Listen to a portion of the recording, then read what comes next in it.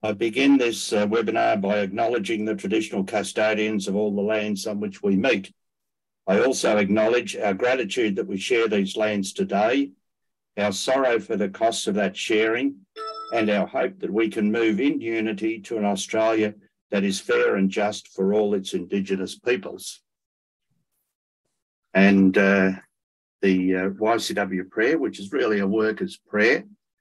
Lord Jesus, a worker like me, help me and all my fellow workers to think like you, to work with you, to pray through you, to live in you, to give you all my strength and all my time.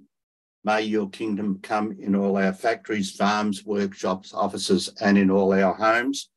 Be everywhere, better known, better loved, better served. Deliver us forever from injustice and hatred, from evil and sin. May our souls remain in your grace today, and may the soul of every worker who died on Labor's battlefield rest in peace. Amen. Thanks very much for that, Brian. I think that was a great way to introduce this meeting because it's going to be all about the role and the importance of the whole YCW method and linked to the whole experience of an initiative of world. Start again. Thanks very much, Brian. That was a great way to begin the meeting, I think, because the whole meeting tonight will be about the importance of the YCW formation method and the way it was lived out by Bill Armstrong, first of all as a leader of the YCW itself, and then later in his work in the field of international development in Australia and elsewhere. For those that don't know Bill, well, you'll learn more about him tonight, but he was originally probably most well known as an Australian rules footballer with Carlton in the old Victorian Football League. But basically he gave that up to become more involved as a full-time worker and extension worker for the YCW in Melbourne and in Geelong and elsewhere, I think also in Western Australia. And that's been was a formative experience for his whole life, which shaped the way he worked in other fields later, particularly the field of international development with Australian Volunteers International. And Bill's biography has just been published. It's authored by Peter Britton, who worked for 30 years with Bill at AVI, and is particularly well placed to know Bill's story and to document it. Peter originally was an expert in the field of on Indonesian history and politics, particularly on the role of the Indonesian army in that country. And after working as a writer and publicist for a few years, he returned to Indonesia as a volunteer and soon after became a staff member of AVI, leading to his long partnership with Bill. So he's also written other books, including an institutional history of AVI working for the world. So that's another thing you may wish to look up after tonight's event. But our host tonight will be Dr. Jean KerWalsh, who has been a long-time friend of both Bill and his wife, Margaret Armstrong. In fact, she says they were his mentors back in the late 1960s as Melbourne and national YCW leaders. And she's also known Peter for many years through her own involvement with AVI. In fact, in 1999, she was commissioned to do a communications audit of the old Overseas Service Bureau, as it used to be known, and in fact proposed the name change to Australian Volunteers International. And later she also served as a director on the board. Since then, she's developed a lot of experience as a broadcast journalist and a political advisor and strategic communications consultant. Since retiring, she's maintained her commitment in the field of social justice, and particularly she's involved with the Kranlana Centre for Ethical Leadership, a non-profit partnership with Monash University, committed to developing practical wisdom and ethical behaviour in corporate, community and public sector leaders. She's also been co-chair of Grandmothers for Refugees. So I think she also brings a lot of experience to this whole evening tonight. And so without further ado, I'll hand over to Jean to facilitate the rest of our event. Thanks very much, Jean. Thanks very much, Stefan. And Stefan, we'd actually like to see you. We're seeing your screen at the moment, so you might like to let us see you too. All right. Thanks very much for that intro. And I just thought that I'd say a little bit about how we might approach this time that we've got together. That I'll ask Bill and Peter some probing questions, hopefully, that will help them to talk a little bit about what you can expect to see when you buy and read this book. I have to say I found it a page turner, and that was largely because the early chapter was very much early chapters about Bill's early life and then about the YCW, and then you get a real thread that goes through the rest of the book. And I hope that we're able, in the conversation that I might lead with Bill and Peter, give you a sense of some of that. And then at about at least at quarter to the hour, we'll hand over to you for any questions that you might then have that are prompted by the conversation that we have had, or things that we've perhaps left out that you would like to hear about. So and then we'll wrap up if we peter out the conversation, so to speak, or and we can go on a little bit longer. Perhaps we're in Stefan's hands about that. So this is a truly terrific book, Everything and Nothing. And, Peter is the wordsmith. And I do have to say, Peter, it is beautifully written. And I'm wondering, because your prior authorial works have actually focused on political and institutional history. That's your background. And I think I'm right in that this is your first biographical work. So how difficult was it to switch to this work of biography? It was certainly a change of scene and a change of method. I mean, you'd expect it to be different.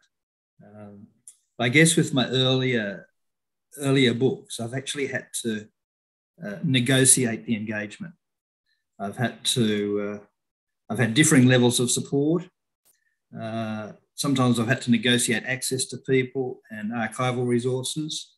Sometimes I've had to actually work around attempts to stop me telling the story that I was trying to tell. So how different could it be when you're actually invited to take on writing a biography of somebody that you know well? Well, the door was wide open. So very different in that case. Not only was it open, we also had we worked very quickly towards an agreed understanding about what it was to be about and why we were doing it. It was fairly early on. I was telling a former colleague that I started working on this. He said, "Oh, that's great. The aid industry needs a hero. Haven't got any." Well, he was wrong on two counts, yeah? Bill doesn't actually associate himself with the aid industry, and the book was certainly never intended to portray him as a hero. What we worked out between us was that this was a chance to investigate and reveal what made Bill's activism, to reveal his theory of change, his ideas and his methods, what he did, what he thought, and how that changed and developed, over years. I mean, in the time that I worked with Bill, which was 18 years, not the 30, although the 30, obviously, I've known Bill for all of that. And in the time I worked with him, I mean, I saw him as a really respected leader in that development field. So my task became really how to tease this out, how to work out how he came to that kind of rights-based activism that characterised his work and his reputation, and his social and personal approach to that activism. Yeah? So, and then, of course, to present that story in a contextualised narrative that hopefully people could access. Yeah. So very different to navigating my way around either Indonesian intelligence or the former AVI board. Well, we'd like to hope so.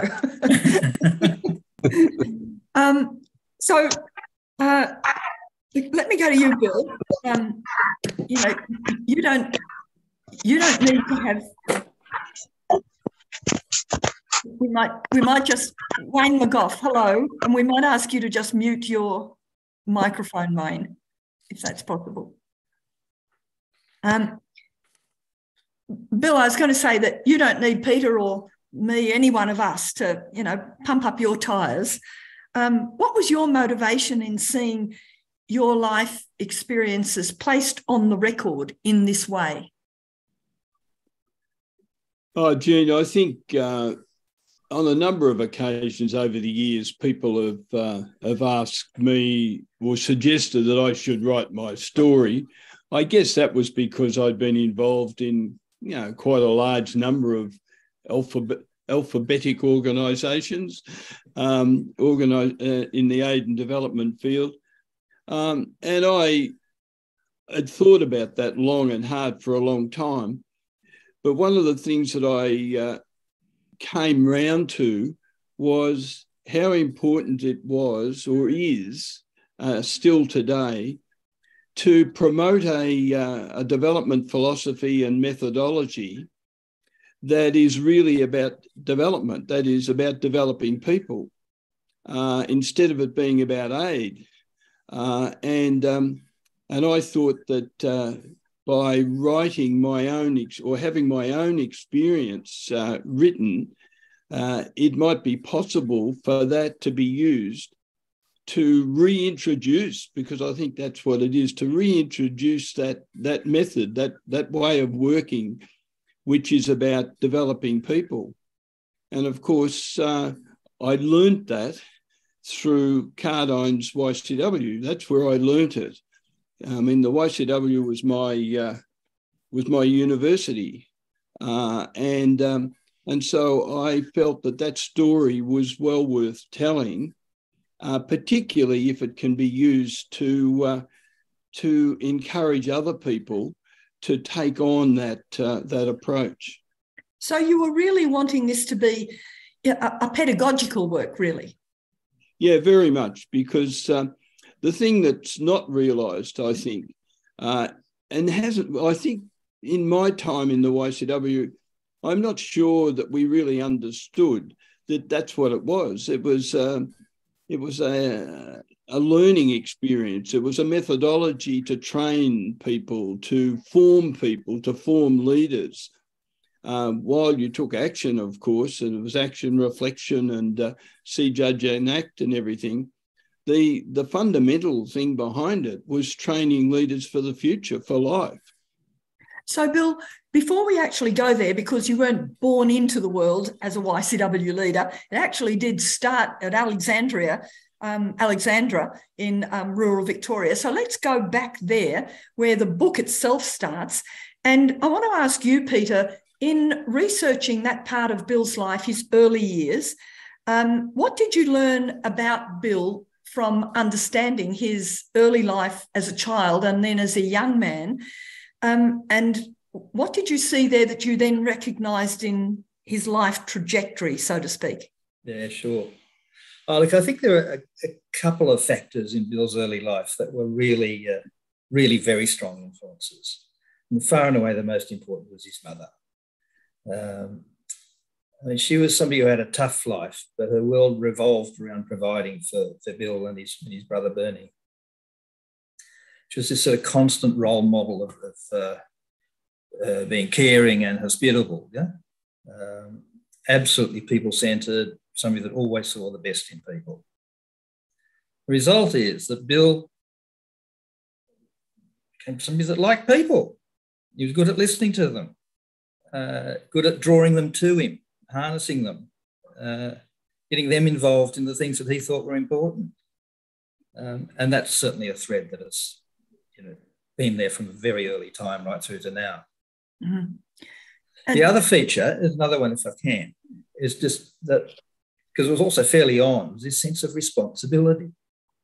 Now, Bill's situation on the farm, the work to be done there, the farm's location, outside of Alexandra, but not too far away, so he was within reach of it, being the elder brother, all of these things meant that Bill had lots of opportunities to take responsibility. Now, I'm sure there are exceptions to it, but for the most of the part, when he talks about it, I think he enjoyed it, and he revelled in taking responsibility, because in a sense it's being in a position to make things happen. Is that right, Bill? Oh, yeah, it probably is when you look back. But I mean, there was a sense of living. I mean, the idea of growing up on a farm in a country area, the freedom you had to move around, to know people in the place, to not be locked down too much. There was a lot of freedom there, but there was also, as Peter had said, there was a lot of responsibility: milking cows, dipping sheep, mustering sheep, all that sort of stuff, which I guess when I look back on it, I did enjoy it. I didn't see it all as hard work. And that did flow over to as a 13-year-old, I think 12 or 13, 14, 13-year-old, playing cricket with the Alexandra footballers, and then starting our own little football club. And so having those early days, I suppose, softened me up, or whatever it was, for what happened in the YCW as a 15-year-old, being able to take responsibility. Well, let's go to the YCW years then. What was the appeal of the YCW to you as a 15-year-old? Cricket. Okay. Cricket. Well, I was invited to play cricket. That's how it happened. I turned 15. A friend of mine that I was at school with said, "Would you want to come down and have a game of cricket?" So the YCW, my journey with the YCW began with the sport: cricket, basketball, football, and all that. And the Friday night meeting, playing British Bulldog in an old army hut, trying to knock each other out. All that sort of thing was great fun. That's where the YCW organisation started for me. So in actual fact, let's situate this in time. The YCW had been present in Australia for about 10 years. So we're talking about you connecting with it in 1951, about that. Would that be about right? 51, yeah. 51. And so, the YCW had been present and growing for about a decade. And so the sporting and social activities were the things that were drawing young people to the movement, yeah?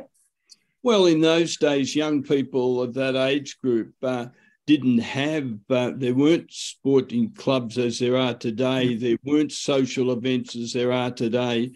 You had to make your own. You really did have to go and become involved in it. And that's, I think, was so easy for the YCW to draw young people in. I mean, I just think it's tragic today that there's so much of all that has been taken over by money-making machines and people and adults and so on. And young people today, it's very, very hard to take that sort of, be given or take that sort of responsibility until you're in your early 20s. And those years are missed out. But it was very easy back in those days for us.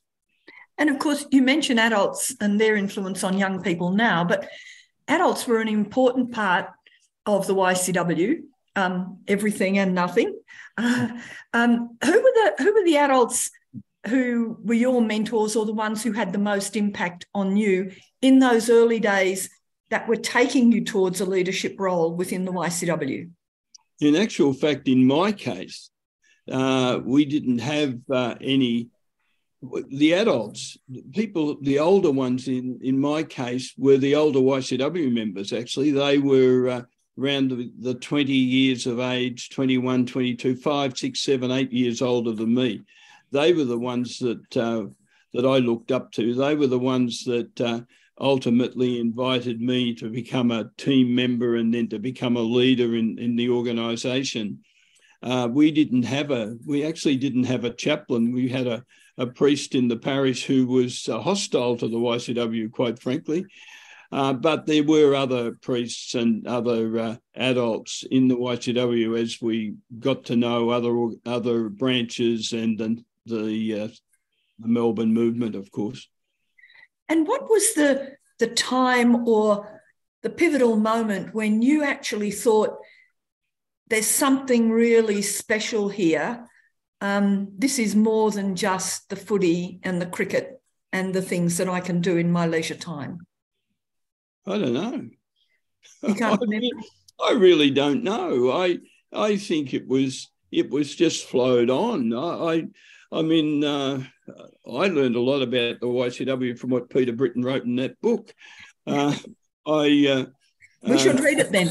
Yeah, well, you know, I mean, I lived the YCW. I experienced it, and I wasn't of a habit of looking back at those things, and so I'm not quite sure. I suppose, I mean, one really big influence was in 1957 when I got the opportunity to go to Rome, and as part of the pilgrimage group from Australia to go to the first International Council, and that happened to me even before I became a member of the Melbourne Executive. I mean, I when I reflect on it, Jean, I find it very hard to pick up those pivotal points. Mm. So you go internationally at that stage to Rome, and it was the first of other, international experiences. God knows, later in life you spend all your time in airports. We know that. But that's those first international experiences. What did that say to you as a young person? 57, you would have been, I was 21. 21. I was 21. Oh, I think it was an experience that, first of all, I was with a group of 57 Australians on the ship that we headed off on.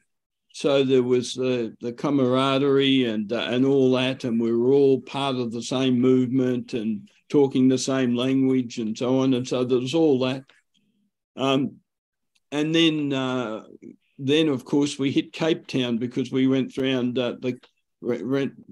past South Africa because we couldn't go through the Suez Canal, and we had a day where we were slapped in the face with apartheid, and that was an incredible learning experience for me. I probably it was a culture shock, but to wander through a town where there were white only seats and white only toilets, and Borgie, one of our mates who was a Maltese extraction from Queensland, it was very, very dark because he was a cane cutter.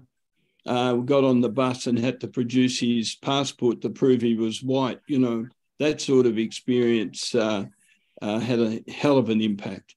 And then, of course, meeting people from Africa and Asia in Rome and so on, of course, it showed me that there was a world out there, but there was a world of people who were all concerned about the right thing, concerned about looking after one another, concerned about taking action for change. And the fact that it was global action, did that really have an impact on you then?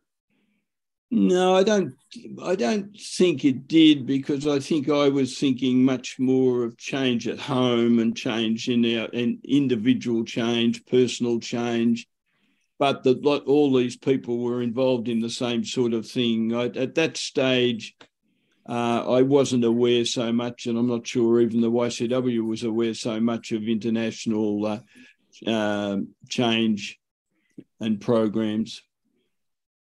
And so do you think it became more aware when you came back after pilgrimage to Rome? And did it influence the Australian YCW at that time? Yeah, to some degree it did, I think. I think it... we were fairly isolated at that stage. I mean, a little bit later on, after I moved on from the YCW in the latter part of the 60s, and some of the people that are on this webinar are aware of that. I think Australia became much more involved internationally than we were before. Although we were on the move, we'd made the contacts, we'd made the links. Mm. I think it'd be fair to say, Bill, that you're not an academic man, and yet I know from reading the book that you paid close attention to the likes of Paulo Freire and Ivan Illich. At what time were you looking at what they were having to say, and particularly taking a particular interest in experiential learning, in the, Freire called it the pedagogy of the oppressed? I don't think that I was conscious of those people so much until a decade or so after I'd left the YCW. I began to become aware of them in the early 70s, late 60s, early 70s. I started to become aware of the development philosophy around the world, when the world development movement in London, when the churches internationally were talking about development and looking at the whole business of causes of poverty and underdevelopment, rather than just trying to treat the poverty. And I guess then I started to sit up and take notice. And someone like Ivan Illich, you're right, I'm not an academic.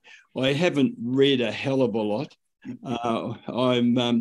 I've been very cunning about my reading. I read the right lines, or someone tells me which lines to read, and I've done a lot of that in my life. But, Ivan Illich, I can still remember Ivan Illich when he came to Australia making a comment that you never learn anything you don't already know. Now, you can't say that's absolute truth, but there's a hell of a truth in that. And that is, you experience things and then you learn what you've experienced.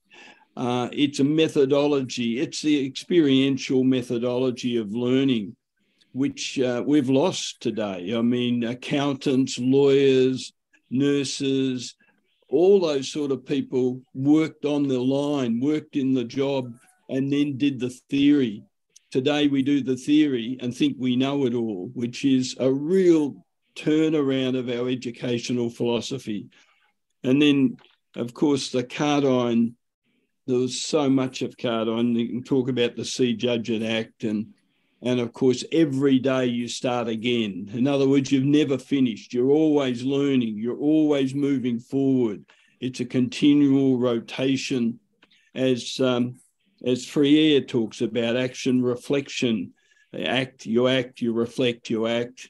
Those sorts of things became very important. And of course, a little bit later in life, I became very conscious of the Cardine thing of the priest is everything and the priest is nothing. And then realised that that is so fundamental to development, that the development worker, nothing really happens unless the development worker brings people together, encourages people, facilitates things. But then the most important, that's important, but the most important thing is the development worker is not the one that does it. The people have to do it because they've got to have that experience and they've got to learn from that. And so that everything and nothing is just so fundamental to development. Mm. You've segued us from your YCW experience, but we all know you didn't ever go back to your fitter and turning. No good at it. Did you? You were happy to leave that behind you? Yeah, no, I was no good at it. When I was working for the YCW, well, theoretically working for the YCW in Geelong as an extension worker and working on the assembly line at International Harvester. I think this is in the book. I got a job there because I had to earn some money, but I was really working for the YCW. And the guy that big time Knight of the Southern Cross, I think he must have been, had got me a job at International Harvester. He reported back to Toomey Father Toomey, that I talk too much. In the tour room, I was obviously known as the person who talked too much and didn't do enough work. Well, I don't know where that fits into this. We all know you and we can identify with that. We wouldn't be surprised.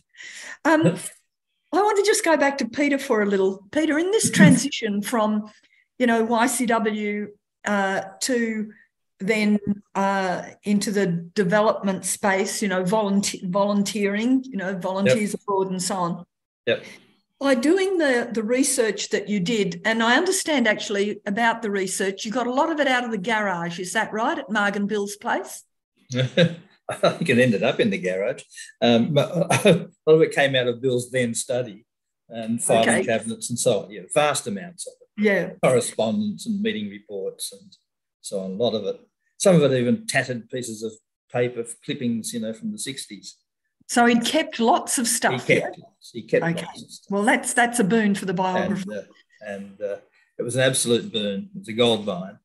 And, so when you were actually then looking at this period of his life where he's shifting from, YCW into this very different field, what are your observations about what he actually took with him? I mean, what made him the right sort of person to get that job with the Overseas Service Bureau? And before that, and through that time, because he never left it alone. Actually, the way Bill describes YCW as his university, it's certainly the way he was formed through those experiences was fundamental to his work in development. Absolutely, and there are countless episodes where I can sort of see that what he was doing was operating from first principles. It wasn't operating from any knowledge of the country or the context of what was happening, just the first principles of what people are saying, listening to them, rather than trying to apply any kind of predetermined strategy that fitted somebody else's development goal, So this stress on listening to people, learning from them, he knew that, the development of people's, of their own communities was always under threat. It was always under threat by structures of oppression, by, violations of their rights or impingements on their rights and so on. So, and that really became much more important later on in his career too, but throughout, he emphasised participation, enabling people to do that, inviting them to do that, but always without letting go of the responsibility of leadership. He wasn't shy of robust debate. He'd take people on. And as, new trends in thinking emerged, he had this sort of ability to just accommodate them into the framework that he'd taken from YCW. So, reflective evaluation, appreciative inquiry. And they were just sort of natural fits with what he'd already learned. They were just a different language, different sets of terminology and so on. So, Bill, go ahead, Peter. Yeah. So there's another key thing, I think, that was a YCW learning, and particularly from Cardine, I suspect. And that was the importance of communicating profound, complex concepts in really simple language.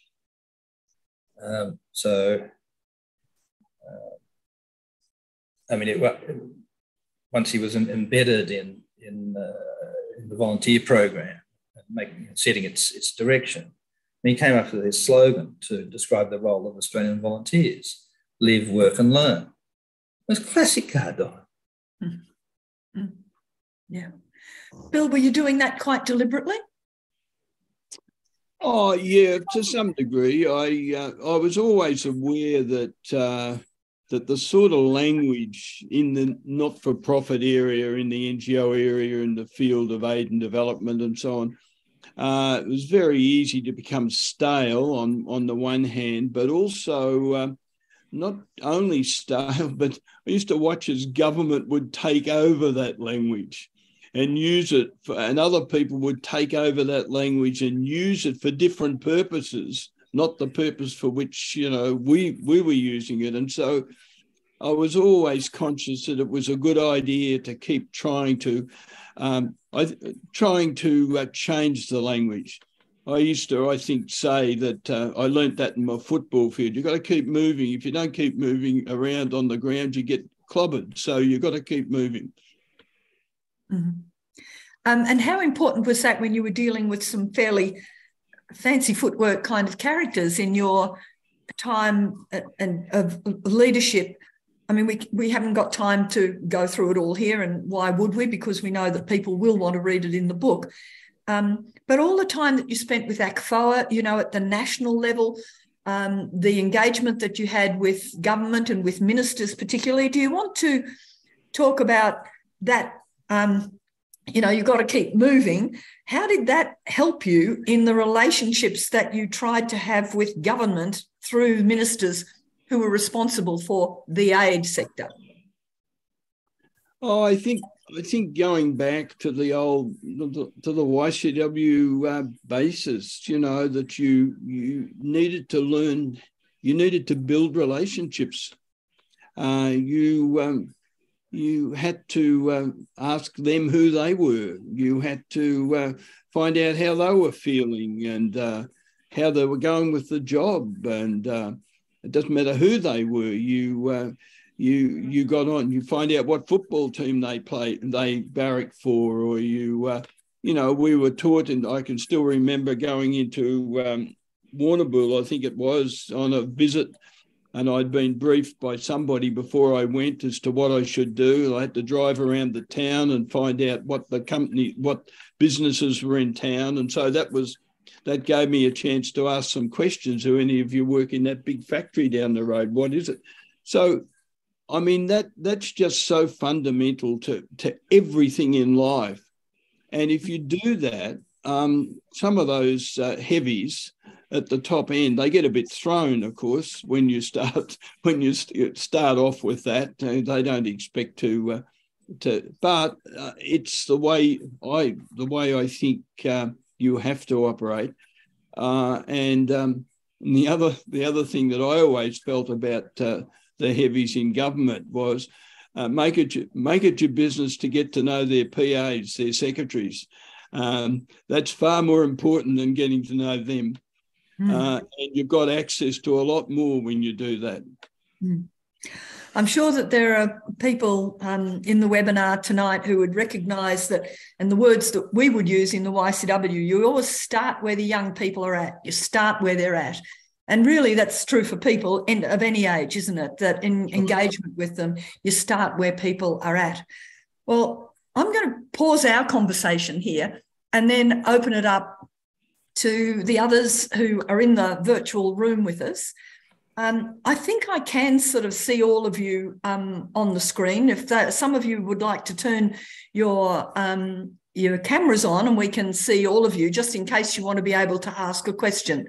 But let's ask not very long questions, if I can suggest that way, so that we can give Peter and Bill time to get through as many questions as possible, and for Peter and Bill also not to give us very long answers. Let's see how we go. Would anyone like to put a question that's been raised by the conversation so far, or something that hasn't been raised that you'd like to hear about? Jean? Yes, Wayne. One of the things that struck me about the big book, Bill, as I read through it was, yes, there was a structure, but underneath there was this constant gathering of friends at barbecues, all sorts of other gatherings, who would get together, find they were on the same path, and then act. There was this informality and spontaneity. Yes, there was a structure, but the thing that kept adding, to me, that kept adding vitality was this spontaneity and comradeship and solidarity, whether it was YCW or any other movement you're in, that got things to move forward. Would you like to comment? Oh, no, Wayne, I think, one of the things that the YCW gave me was hundreds of friends and also not just YCW, but also... Sorry, Bill, let me just interrupt you for a moment. Wayne, could you go on mute again, because we're getting feedback from your microphone? Thank you. I mean, most of the jobs that I had gave me the chance to meet some fantastic people all around the country and internationally, of course, as well. But the YCW group that I worked with and got to know over the years has been a constant group of support and friendship over the years. And you know, I suppose, again, that YCW thing of building friendships and building relationships just comes at second nature, I think, to most people who have been through that sort of formation. It's not a chore. And as you meet those people and you share, I mean, Indented Head, which is mentioned in, of course, the book, but Indented Head was a group of, and some of the people, Gary McDonald and others that are, and Brian Moylan and others that are on this webinar. I mean, that's where we used to meet. We used to change the world every new year. We just didn't have a good PA to take the minutes. That was the problem. Any other question? Another question? I'd like to make a comment. I can make it a question by asking Bill to comment on it. The transition from playing cricket or whatever it was that got us connected with the YCW initially, and as you pointed out, it's a pity that there isn't that still, the need for it maybe, is fundamental really to the development of the people who are enjoying cricket. And Cardone used to say, do before, do with, and do after. And I still do that. I was heading up a community centre for some while. And the one thing I learned very early is that you're going to lose volunteers unless you give them responsibility. And the do with, do before, and do after is you ask people to do something, give them an understanding of why it's important, reflect on it afterwards, and you've got a leader in the making. Was that right, Bill? So that he was saying he couldn't recall how he went from being a cricketer to being a leader, and he jumped a few. I mean, he was always very ambitious. He jumped straight into Rome. But that's really important to me, that do before, do with, and do after. Absolutely. I mean, that's fundamental to the whole YCW thing, the development thing. Do before, do with, and do after. You know, like it's you're not going to ask people to take on things that you're not prepared to do. You've got to, in a sense, you've got to be seen to be involved and committed, but at the same time, you've got to be able to move aside and make sure that the people are allowed to take responsibility, enabled to take responsibility. Des, did you have your hand up? Yes. Bill, did you have any contact with His Grace, Dr. Mannix? And can you comment on anything there? Oh, no, I didn't. I mean, he was around, and in my day, of course, I went to communion breakfasts that he spoke at and so on. But no, I didn't really have any direct contact with him. No. Mm-hmm. Bill, one area that we didn't cover was your reconnection with the YCW internationally after you'd actually been away from it for quite some time, when you're a dad and you've got a family. Tell us a little bit about your time that you were at the International Secretariat in Brussels. Well, first of all, just to say that I was going through a time in my life at that stage where I felt the need to do some study. I felt the need to have a bit of paper in front of me of some kind. And I'd actually applied to go to Cuernavaca, the Illich thing in Latin America. And I got a letter. I wrote to Berkey, to Father Brian Berkey, who was international chaplain. And he wrote a letter back which said something like, you don't need to go and do that. Just come here and edit this publication that we're just setting up called Info.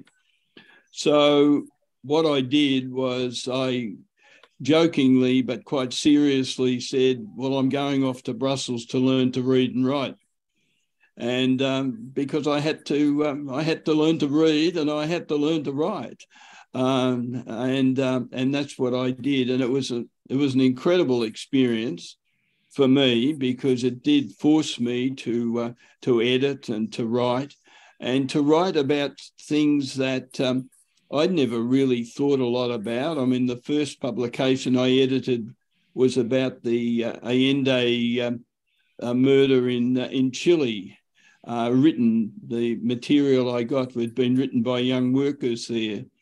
I wrote a publication on the impact of inflation on young workers and the impact of multinationals in the world. And in order to write those things, I had to read, I had to study, so it gave me a fantastic opportunity to do those things. And it was tough for Marg for a while. I mean, we had 4 kids at the time, and it wasn't easy, but it was an experience that none of us would not have taken. But there's also, I was thrust into the International Council, the 75 International Council in Linz.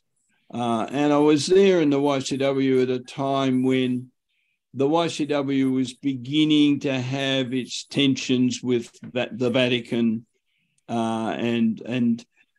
And of course, the YCW, just to say one more thing about that, the YCW, in my view, was always out on the fringe of the church. It was very connected to the social justice teachings and so on of the church.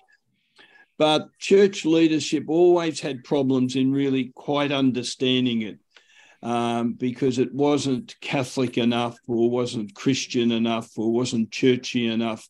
And that began to, in fact, I had a phone call from Kevin Vaughan, I don't know whether Kevin's on here, but saying that the thing about the book that he was surprised about was how at the international level, the Vatican were not happy with what was happening to the YCW because it wasn't Catholic enough. And that was certainly the case back in the 70s and 80s. And Stefan would know more about that now than I do.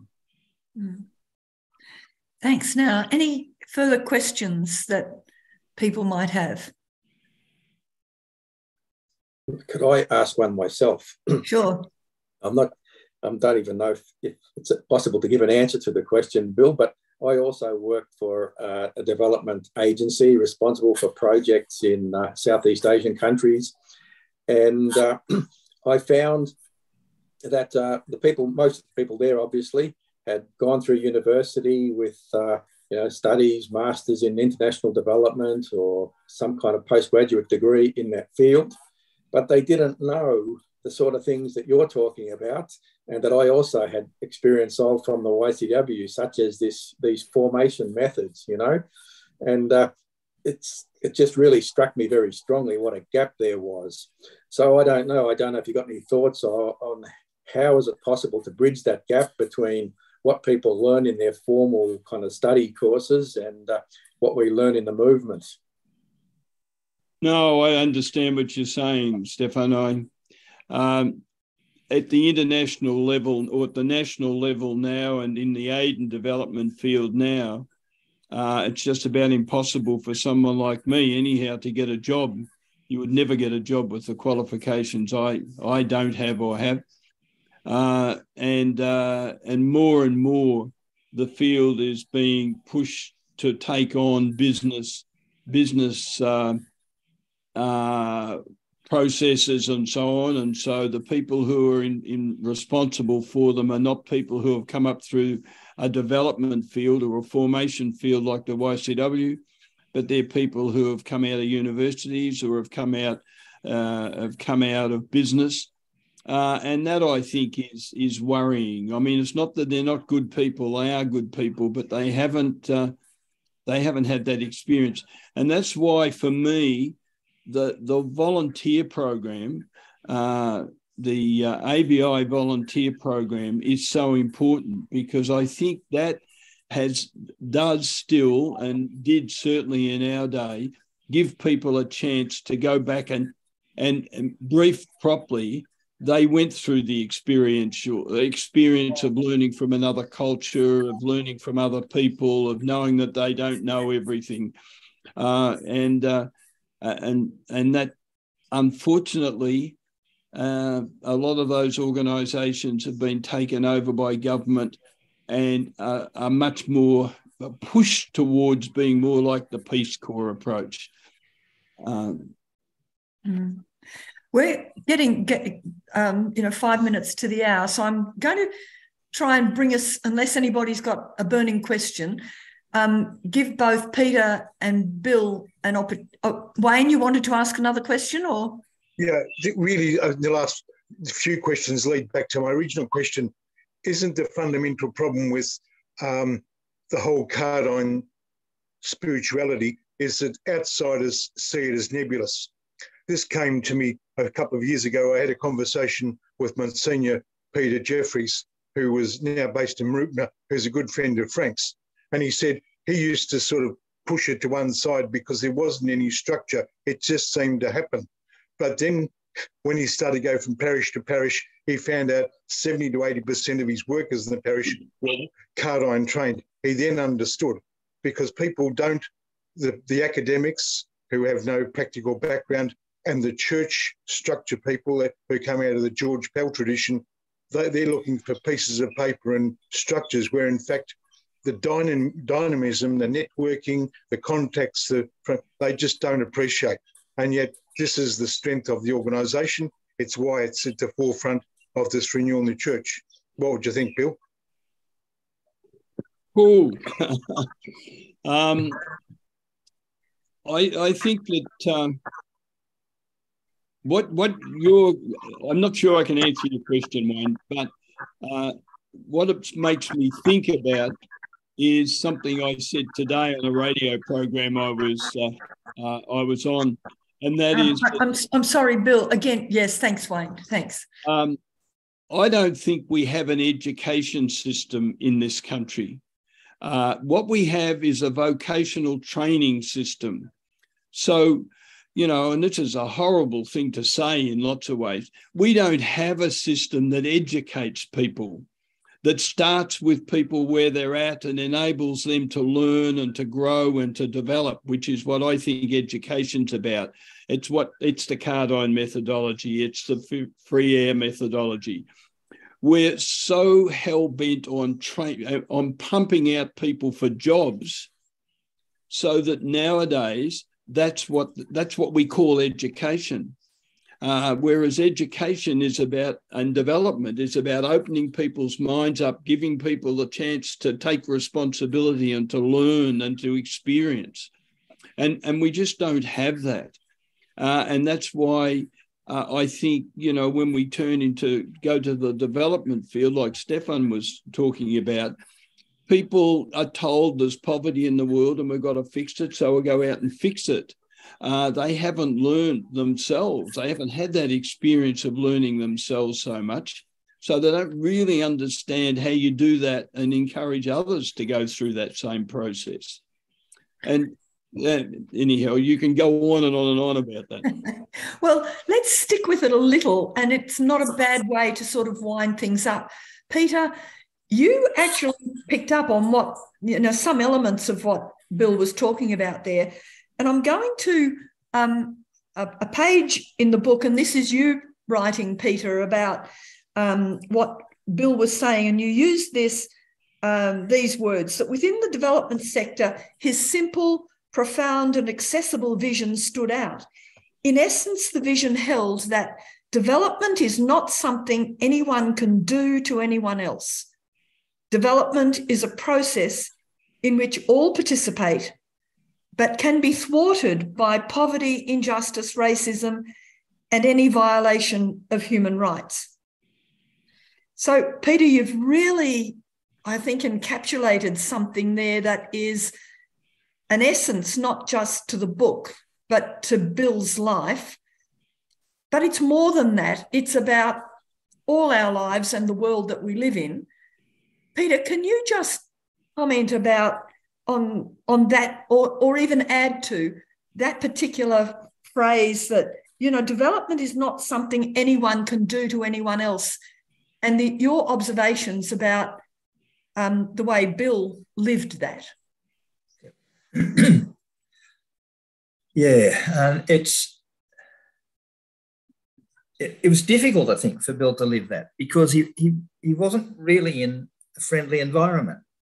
It was quite a hostile environment, because most of the organisations that were, you know, our colleagues for so long identified themselves as part of an aid program. They did see development as something that they could do for somebody else. So it was fundamentally different. And in a sense, I think the challenge for us that we still haven't come near resolving is to come up with a language and concepts to replace development. Because I think these days, if you talk about development, you're immediately talking about power imbalances between people that have got something to give and people that need something. Yeah. And we need to lift ourselves out of that. And I like to think of it more in terms of you know, international relations from a community perspective. You know, foreign relations are too important to be left to governments. The communities have a right to be involved. And one of the key things is to identify groups and organisations overseas doing stuff that's important in their own communities that you want to support. So I'm more interested in returning to the idea of solidarity on a broader scale, but it's going against the flow. Well, we always knew as young workers that it was that whatever change was going to come about, it was for young workers and by young workers. Yeah. And Bill, I think that perhaps, you know, I might be taking a leap, but I suspect not, that underpinned your attitude really to community development wherever it happened, internationally, in the Pacific, where, you know, your own involvement, we haven't talked about that in detail, but was significant, and in our own country, when, you know, through Australian Volunteers International, you were really leading and making room for us to see that development needed to happen in our own country at the invitation of those who would, you know, wanted to see change in their own lives. That, again, it wasn't something that could be done to people. So would you just give us some final reflections, perhaps drawing a little bit on your more recent career involvements and also your post-wage earning, where with your time with Indigenous Australians and the significance of the work that you were able to do, and even give us a little clue about how you think things might go in the future. Wow. Yeah, I think that the last 20 years after I retired the first time to having retired now about a year ago, I think, I learned, I again was able to experience or put into practice, particularly with the East Timor stuff, which is in the book. I don't need to go into that. Action Aid, Action Aid was an organisation that actually understood this philosophy, but and then some years ago started to change so that they recognised that change had to take place in Britain and Europe and America and so on. But the thing that struck home to me very, very clearly in the last few years is how much the Indigenous community of this country, the First Peoples of this country, understand and live that sort of philosophy. There are two aspects of First Nations people in this country that we need to understand and we need to learn from. One is the importance of community, the absolute vitally importance of living in and living for and with a community. We're all individuals. We're taught to be individuals. the Aboriginal and Torres Strait Island people of this country, it's just second nature. They are part of a community, and we've tried desperately to destroy that in the 200 years, and we've failed to destroy it. We've made inroads on it, but that's so fundamental to them. And the second thing they understand very clearly is that they are responsible for their own situation. They are responsible to bring about the change. We keep on getting in the bloody way. We keep on doing things to them or for them that they don't need or don't want. And so when we come to the voice, it's a really good understanding of how we, as a country, we're grappling with the voice. I mean, why? I mean, people are asking so stupid questions about why do they need a voice? Why haven't they? Why do we do that? I mean, it is just so fundamental. If you're going to do something to us, if it's anything to do with us, if it's about us, then it's got to be with us. I mean, that's pretty simple, basic stuff. But unfortunately, it is very hard for people trained, formed through our education and political and social system to be able to come to grips with that. And yet that's fundamental, not just for Aboriginal and Torres Strait Island people, it's fundamental for all of us. If it's about us, then we should be involved in it and we should have a voice. Let's start by making sure that First Nations people get a voice, and then we might learn from that how to get a voice ourselves. Terrific. I've enjoyed the conversation with you both. I'm sure others too. I'm going to hand back to Stefan now to do whatever you're going to do next, Stefan. Thank you. Yes. Well, look, the biggest thing I'd like to do is to thank all three of you, because that was fantastic. And I think Bill's actually left us with an action on this whole question of the voice and the upcoming referendum and whatever we might be able to do individually or collectively on that issue. But it also kind of illustrates very well the whole, another way of coming at the whole YCW Cardine approach of involving people in their own lives from the beginning, not doing things for people. And I think Bill has just presented it so well. And I'm sure I haven't had a chance to read the book yet, but I'm sure that's what comes out in the book. And if you look in the chat, you'll see the link where you can actually purchase the book and perhaps give it as Christmas presents to those who might benefit from it. Please. Yes, and I'm sure there are many people that would certainly benefit from it, judging by what we've heard tonight. And I'd really like to thank you too, Jean, for the fantastic way you facilitated this thing and brought out so many different aspects of Bill's life and also the book. So thanks very much to all of you, and thanks to everyone for joining tonight. And I'll take the opportunity to wish you all happy Christmas and back to action in the new year. Thanks very much.